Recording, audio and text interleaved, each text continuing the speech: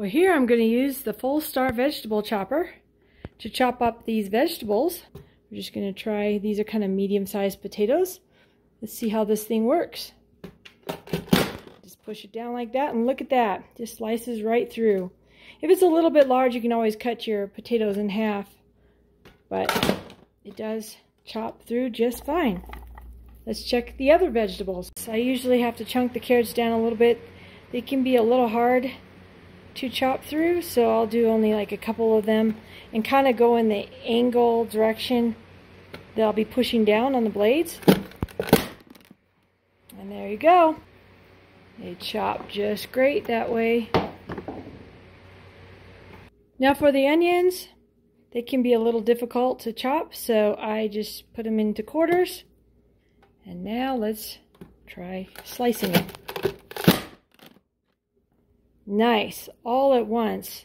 Sure beats having to spend extra in order to buy the chopped onions. Just use this thing, and in no time at all, you can have your onion chopped.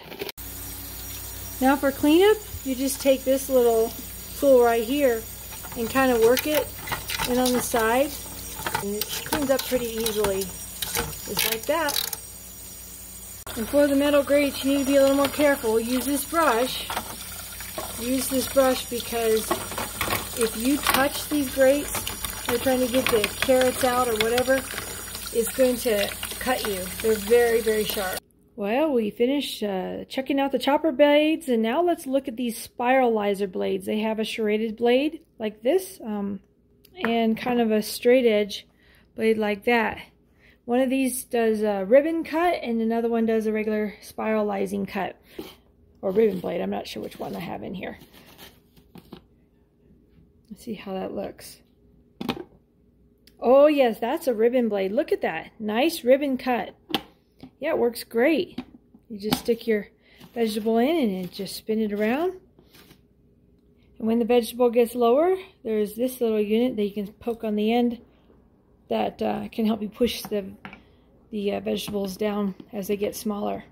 Let's go ahead and try the other blade. We're going to need to take this out. You can see a nice little ribbon cut. Okay, and we're going to try the spiralizing blade. Kind of has little clips here that it snaps into. So I'm going to pull this blade out and insert the other one, the spiralizing blade right here. And we might as well use this little thing here.